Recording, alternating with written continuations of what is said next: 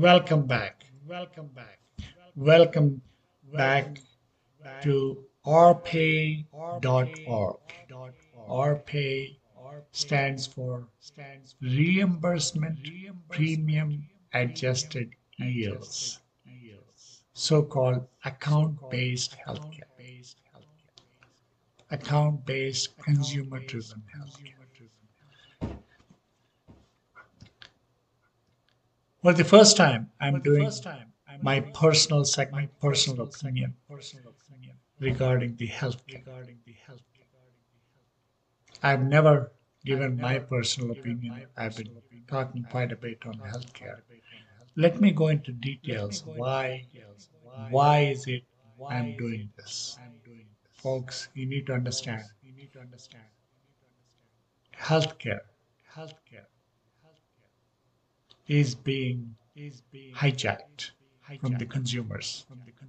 I strongly believe in that. Healthcare has been hijacked from the consumers into so-called one size fits all, whatever you may call it, one size fits all, premium based, insurer driven, bureaucratic machine controlling the healthcare. I really don't like it. I really don't like. The reason I say that I went through me being a physician. Can you imagine? Me being a physician, I went through a procedure, simple procedure, following a stress test. I had an angioplasty, and it was uneventful, and everything went well. 10 days later, I received a bill from the hospital. Yes, from the hospital for a 23-hour stay. I was billed for $227,000. Then I was shocked, to say the least. I was shocked. On the top of it, I was surprised. Even the Medicare, even I have the Medicare supplemental, even the Medicare paid the hospital $35,000. And the hospital can bill additional from the supplemental private insurer carrier. So they must have, I'm sure they must have collected 50 to 60,000. But that's what ticked me off. And I wanted to do something about it because I took that personally and I started doing some research. I have written several books. Now I'm going directly to you to talk about healthcare. Why the healthcare costs are rising? Because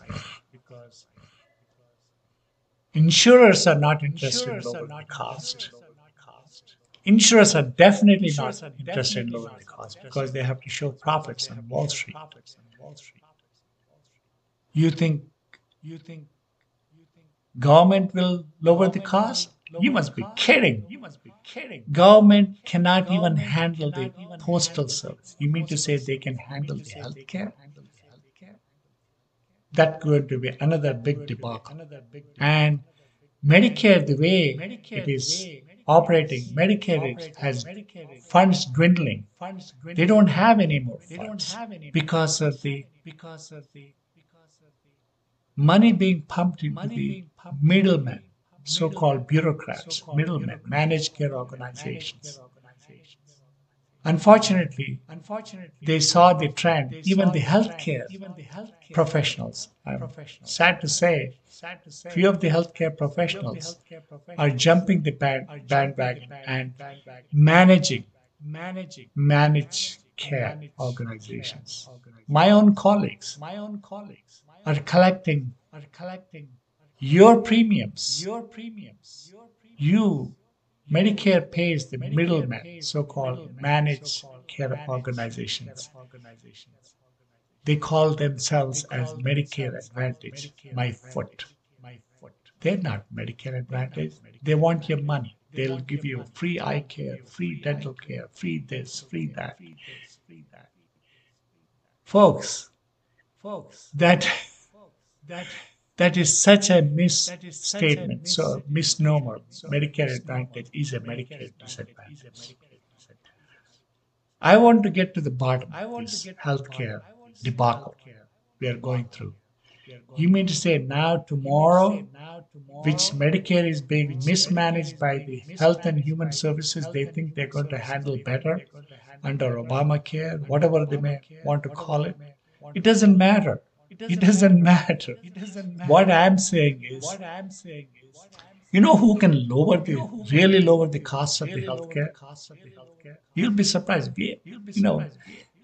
This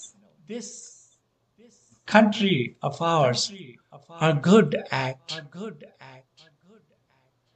retail sales. When consumers take charge, look at where we are in the consumer sector. We are the number one in the world. When you talk about consumers drive the cost down. No one else. I'm betting on you. No one else can lower the cost. Neither the government nor the private sector. Not even the private sector, folks. I'm not kidding. I don't want to give the private sector the total, like insurers are doing right now. I don't want the private sector to control the healthcare. It has to be public-private partnership. It has got to be public-private partnership, and it has to be consumer-driven. The reason why I say public-private partnership, there is a rationale. Public-private partnership will have a health review authority. Health review authority. I should commend Ronald Bachman. He has been an actuary in the healthcare industry for the last 50 years. Ronald Bachman, I have spoken to him a few times, is a commendable actuarial. He has done lots of research.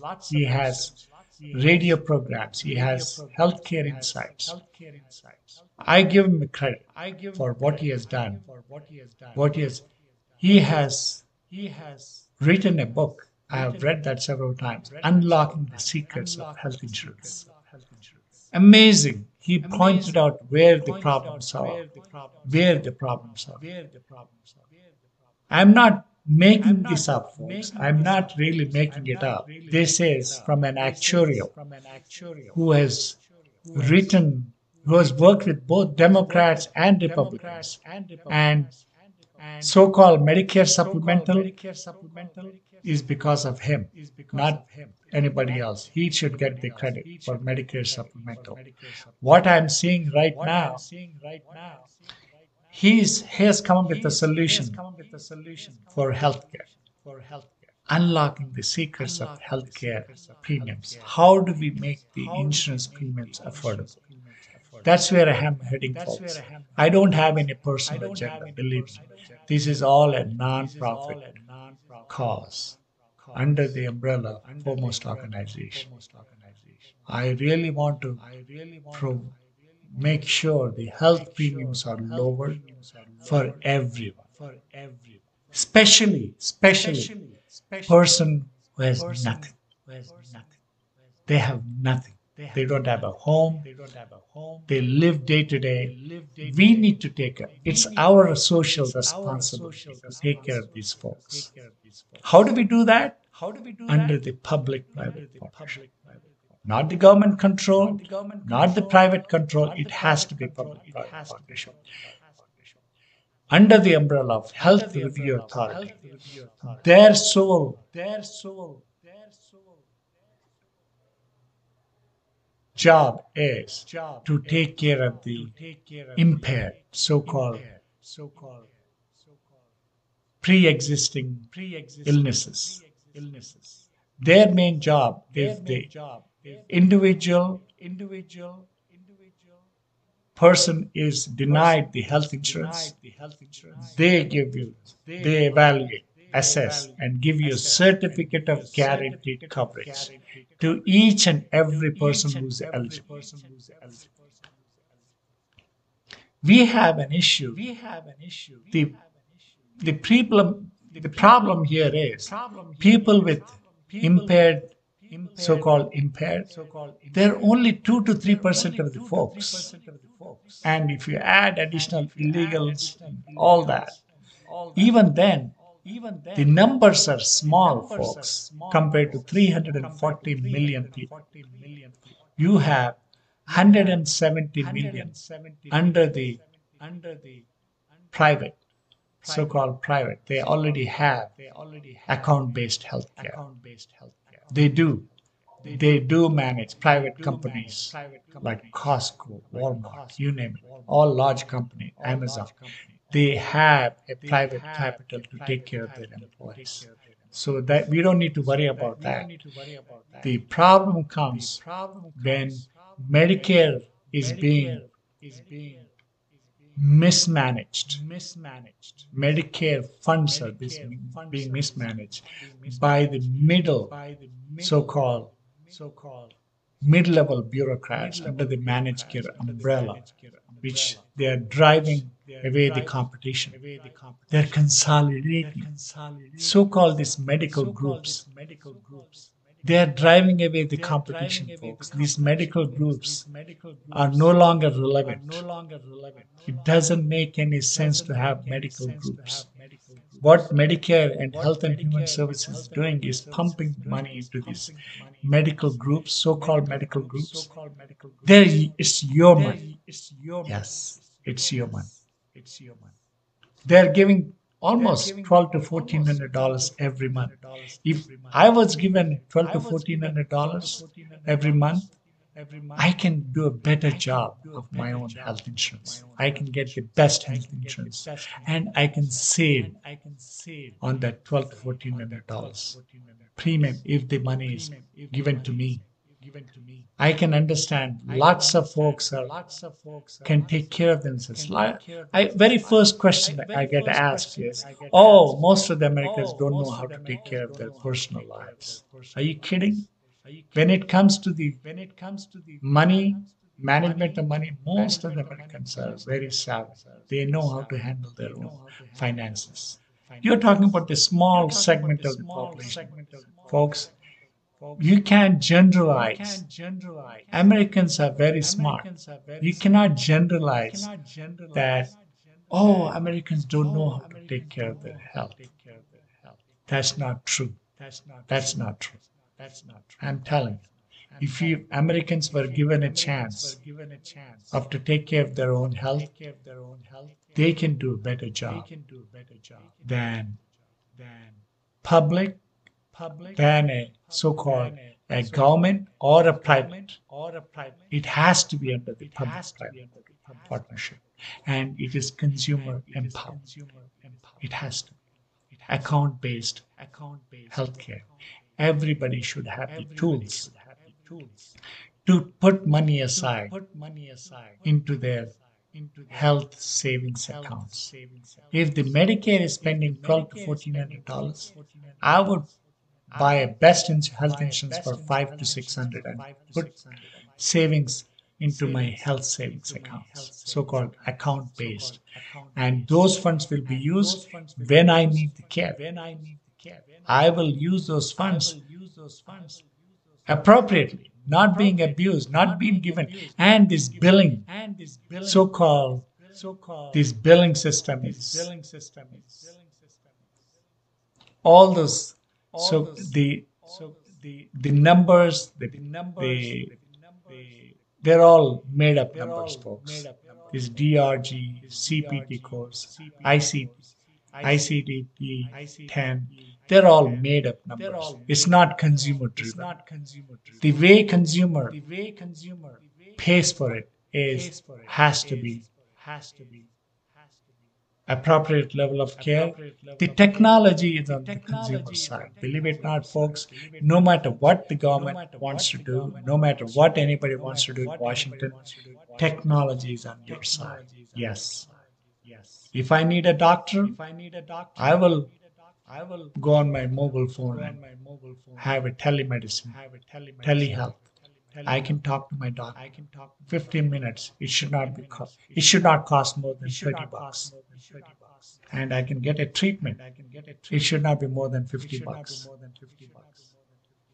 Appropriate level of care. So I don't have to be waiting in the waiting lobby of the medical offices or urgent cares or even emergency rooms. Their hospital emergency rooms are packed. They don't have enough personnel to take care of these so-called uninsured. These uninsured numbers are so-called uninsured. They are truly not uninsured. Some of them, they don't buy the health insurance for whatever the reason may be. But ultimately, ultimately, if Americans were given the proper tools, like what we have right now, when you have a payroll, when you take out, Medicare, FICA payments, everything, that money can be set aside into health savings. I'm pretty sure it can be done. Instead of taking the money for Medicare after the age of 65, they should give the money back into the they should invest in all the seniors.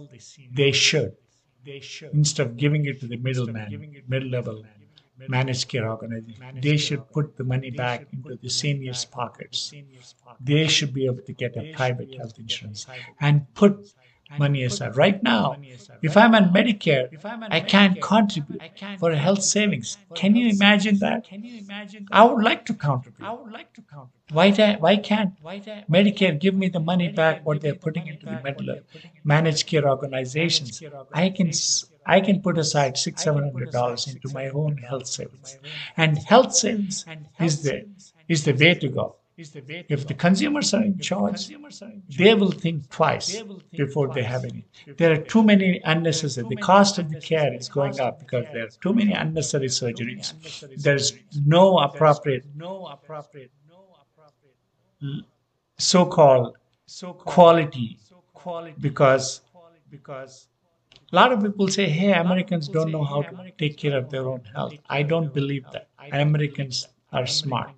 Now with Google and Microsoft, you can get all your health information in the palm of your hand. The technology is forcing Americans to take charge of their own health. Why can't we wake up and put money into the appropriate hands so they can take care of their own health? Healthcare, yes, it is a right, but it doesn't mean government can trample on you and tell you have to go to this doctor, you have to go to this hospital, you have to buy only the. You cannot do to the fellow Americans. Americans are too smart. They will never go for it. They will never go for a British system, Canadian system, so-called, you know, socialized medicine. They will never go for it. I'm telling you, I've been in this country for over 45 years. I know what I'm talking about. Americans will never go for socialized medicine or Canadian. Canadians are coming to this country to get the best health. We have the best health care, but we're wasting the money. We have spent $3.8 trillion. We should be number one. Why aren't we number one in healthcare delivery? Give me one simple answer, folks. Why aren't we number one after spending $3.8 trillion? You know why? Because consumers were ignored and so government is wasting money to the mid-level organizations in billing. There are 9,000 billing companies. All billing companies are making profits. That's where the money is going. Do you really need billing? Why can't we pay as you go? Provide the tools. Provide the tools. That's the government job. Deregulate the healthcare. Every time they pass a new regulation, it costs. It costs the consumer. It costs top down. So instead of that, put the consumers in the front. Let them take care of their health. Have the guidance councils guide them in the right way. When we have only 3% of the population are impaired, they can't take care of themselves. You mean to say America cannot take care of the 2 to 3%? I don't believe it. But you want to punish the rest of all the folks. You're When you talk about concept of insurance, it has to be shared risk. Shared risk, how? 340 million? You can do that when you have four different categories, like well category. Majority of the Americans are in well category. Their premiums should not be more than $100. Yes, I'm not kidding. Their premiums, health insurance premiums should not be more than. They hardly ever see a doctor. They hardly ever go to the hospital. They hardly ever go to obtain any services. Their premiums should be a lot lower. A 30-year-old should not be paying. He should be paying less than $100 for their health insurance. Their premiums need to be lower. When you're talking about at risk, how many people are at risk? You're talking about 20% of the population are at risk. They're diabetes, hypertension, smoking. They're only 20%, folks. Their claims are 25% only. You know where the money is being wasted? So-called chronic illness category. Third category. This is the third category. 15% of the chronic illnesses, only 15% of the entire population have chronic illness. Their whopping claims are 48 to 50%. That's where the money is going. That's where the money is being spent on the chronic illness category. They can be low. Yes, they can be low. There's a way to do it. You really need to focus on them. 15% of the population. Premium should be lower even for people with pre-existing chronic illnesses if we do it right. Don't punish the healthy folks. Don't go after families and raising their premiums. Come on. That's not right. Catastrophe is a time limit. Only 1% of them catastrophic illness. Their claims are much smaller than what anybody. So let's have the premiums based on category. That's where Ron Bachman has done a research on this. He has come up with a number, folks. What percent of the people have chronic illnesses? Their insurance premium should be based on them. Risk should be shared among them, not the entire 340 million people. Come on. You can't do that. Wealthy people or healthy people, so-called healthy, their premiums should be shared among healthy categories. Their claims are only 12%, for God's sake. Their premium should be a lot lower. You're talking about majority of Americans. Their claims are less than 12%. So premium should be a lot lower. We should be number one in healthcare. America should be number one. And we can bring that $3.8 trillion budget, which has surpassed the national defense. We can bring it down to under 3 billion and we will be number one. How about that, folks? We can bring the cost down and we'll be number one in healthcare development. And people from across the globe will be coming to America, get the best health. That's my dream, folks. That's my dream. That's my goal. As a consumers, Dr. Vangala, on the behalf of rpay.org, forpay.org, under the foremost organization, I'll continue to talk about healthcare as we move forward. We really need to have a change. We need to talk. I would love to educate each and every American to get to the bottom of the healthcare debacle we are facing. If you talk to politicians, they tell you comprehensive solutions. My foot. There are no comprehensive solutions. You need to serve the Americans. That's what the government job is, to provide the tools so consumers can take care of their own health. Being healthy, there are ways. Technology, everybody is focused on their health. Let's do that, folks.